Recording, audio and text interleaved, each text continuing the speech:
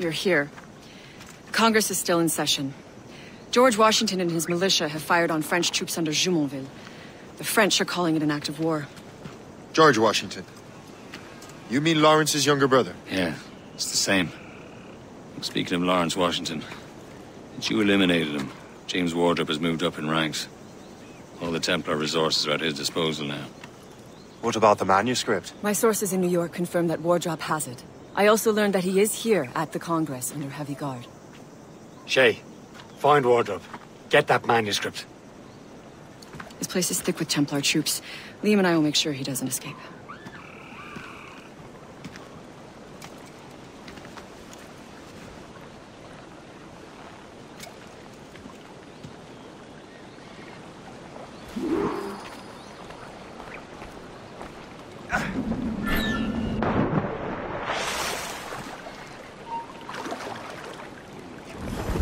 Who's he? Well, he's a traitor and was colonel of the warriors of the Six Nations for a while.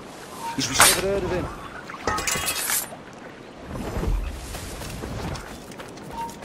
Halt!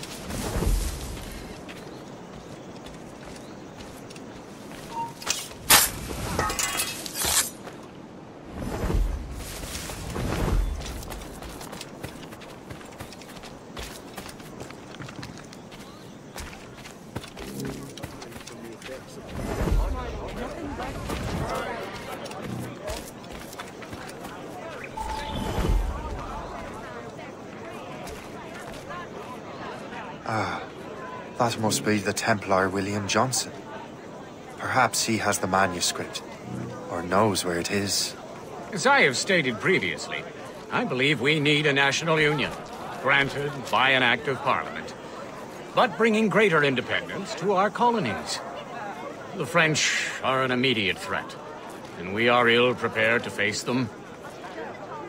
To put it bluntly, the colonies must join, or die.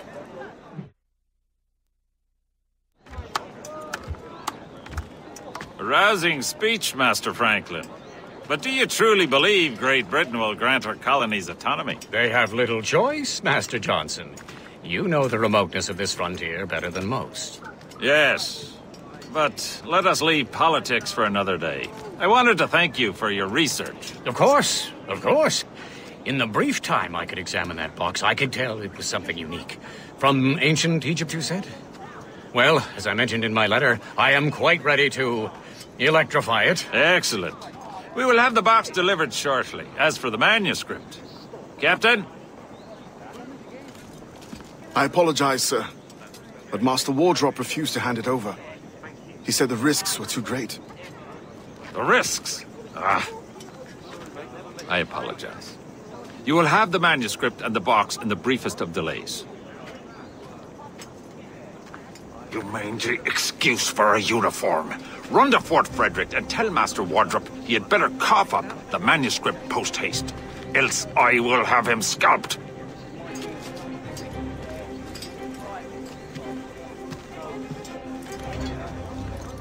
I can't let that lobster captain reach Wardrop.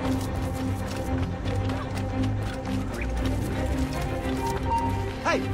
Hold them up! Clear shot!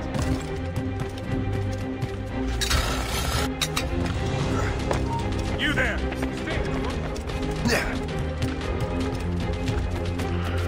Beat them, Jesus!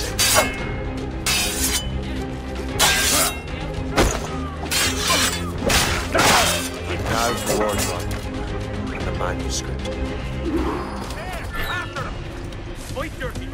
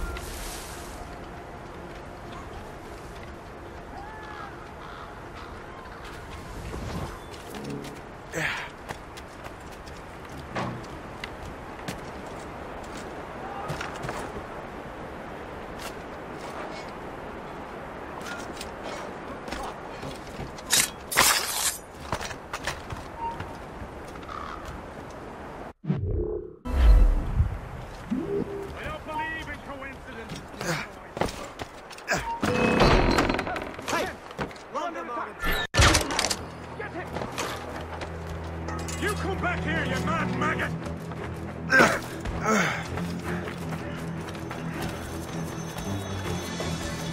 We can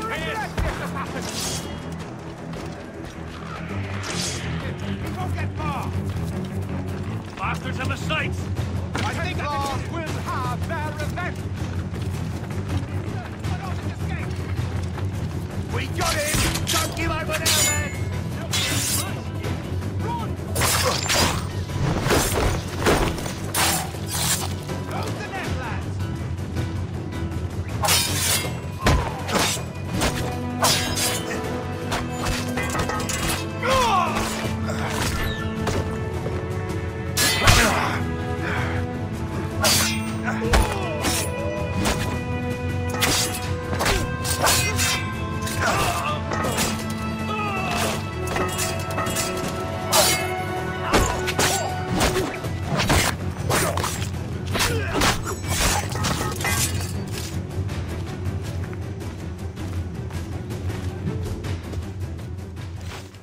I'll take that, you Templar dog. No!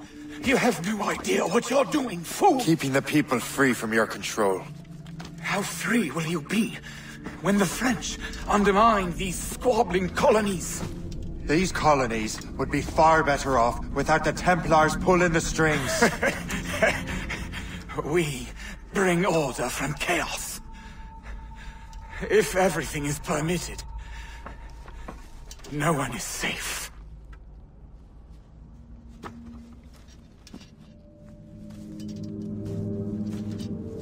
Even the devil can quote scripture to suit his own purposes.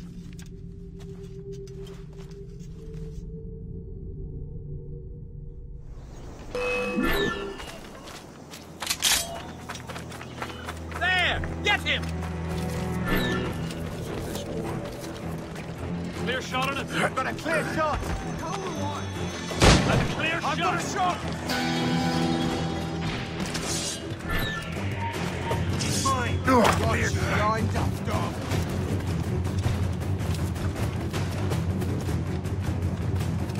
Quicker! Idiot's trying to lose us. Someone's in those shrubs.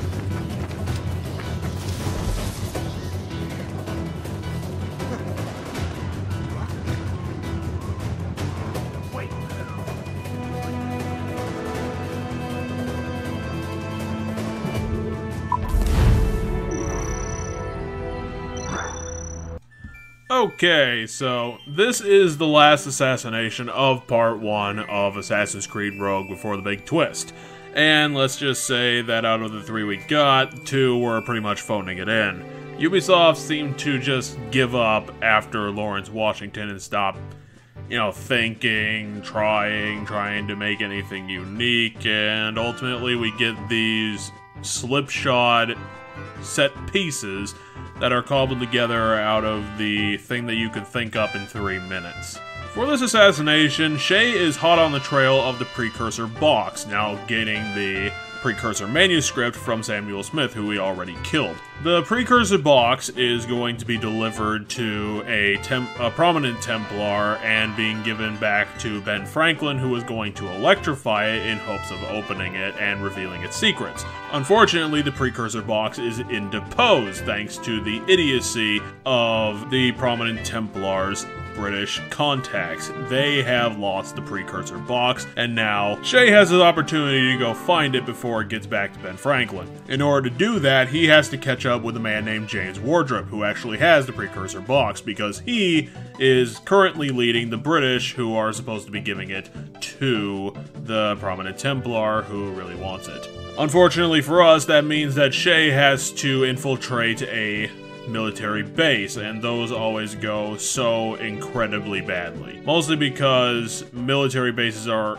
obvious fortifications, they're hard to get into. So Ubisoft has to contrive ways to get inside. This time, apparently, there is a bunch of stupid scaffolding on the side of the fort that allows Shay to get in. And while this isn't the most egregious example, the problem with these military bases is that you have to stealth it up, where there are constantly patrolling people in tight spaces. It is very hard to pick your moments when you have to rush out in between hiding places. And trying to find James Wardrop is about as fun as that would sound.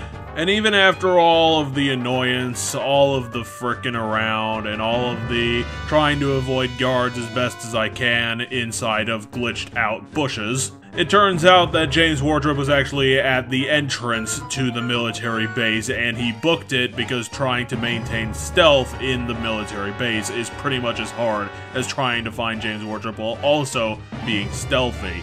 Because Ubisoft games have horrible stealth. You can't fuck them up because they always demand that you do it right all the way. Otherwise, there's freaking consequences. Like James Wardrop books it through town and you have to chase him down and kill him with a tackle, because that's always a freaking invigorating experience right there. It wouldn't be so bad if, Ubisoft would take the time to write these assassination targets as anything interesting or just put them in the story at all. These guys are basically just Templar cardboard cutouts that Ubisoft says to go do just because it's part of the story that we're expecting. It's not for the story being good or being a story that should be told, it's just an obligation to it. Because Ubisoft games make these obligatory set pieces on the promise that later on you'll be seeing something awesome, and then the thing that they promised was awesome turns out to be average, good, but not even great. So it's always a letdown, and it's just a freaking... It's just boulder rolling downhill. I mean, we're not going to be getting any better here, and having us deal with James Wardrop's bullshit is not making this any better. In the first assassination of the game, you showed some actual promise, Ubisoft, and now you're just throwing everything out the window and telling us to deal with generic set pieces that we've seen another 12 times in the series as it stands. You can come up with another idea besides going through a military base again. I mean, for the love of crap. Get your crap together, Ubisoft.